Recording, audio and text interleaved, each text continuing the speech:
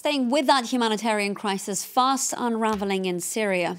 As ever, it's the local civilians who are caught in the crossfire, many of them fleeing their war-torn country in cars and on foot, with few possessions on their backs.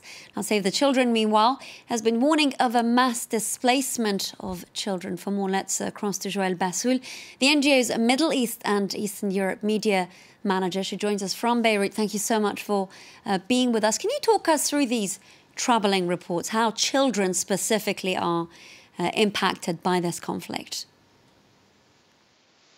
So it's been since 6 days now that the Turkish military operation in northeast Syria has started.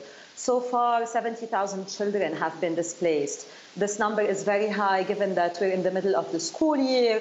Children were feeling safe in that area, going to school, leading normal lives to a certain extent, obviously. And now they're having to be on the move again. Many of them had already been displaced from other parts of Syria throughout 8 years of war, and they're living another displacement. So in addition to the physical impact this has on them, it will have also a long-lasting psychosocial impact on those children.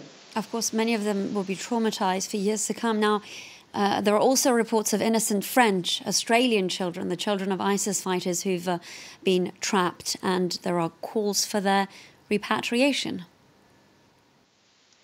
Yes, so northeast Syria is home to 3 million people, the majority of whom are Syrians. But there are 3 camps which host foreigners from different nationalities, more than 40 nationalities, the majority of whom are women and children. One of the camps is now empty of its foreign residents because they just left the camp. When the guards went away, they left the camp. Some of the children have been relocated elsewhere to another camp, but the majority of those foreign children and women remain in 2 other camps, Al-Hol and Roj. And we are calling, as Save the Children, on their governments to take them back to their countries of origin before the situation becomes completely unmanageable and the access to these children becomes impossible. And of course, the media is paying a lot of attention to this story. Do you think it would be accurate to say that somehow it appears that the lives of foreign children are valued more so than the locals? Because after all, we are seeing also a plethora of video footage of Kurdish children pleading with the world to stop this war.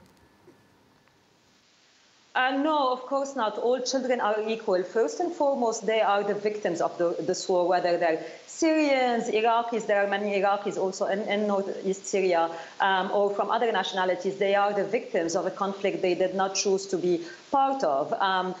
Kurdish children, Syrian children have fell casualties to the latest escalation. There are reports of 4 children being killed, many more being injured. We know of a 12-year-old girl who had to have her leg amputated. So the value of their lives is equal.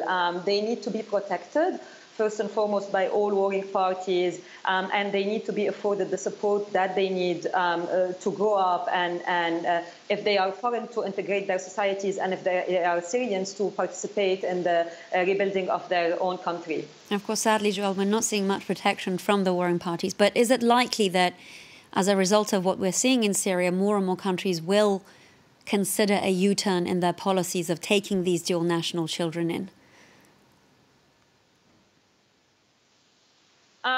There have been some repatriations. Some countries have stepped up, but it's not enough. There are more than 11,000 children left in northeast Syria, and some of them have already been displaced now by the conflict. And in addition, since they live in camps, they rely completely on humanitarian aid.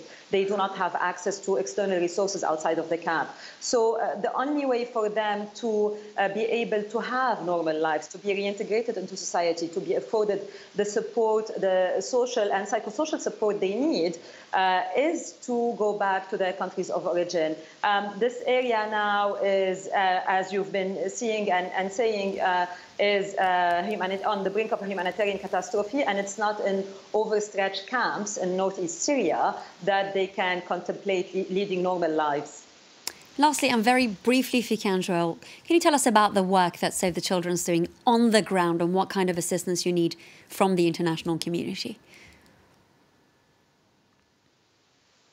Save the Children has been in northeast Syria since 2014, and at the forefront of our response is our Syrian staff.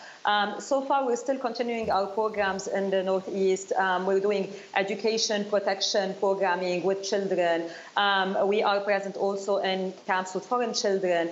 But if access is not guaranteed and if the protection of humanitarian workers is not guaranteed by warring parties, we will reach a point where it will be more and more difficult to help civilians in need, including the children.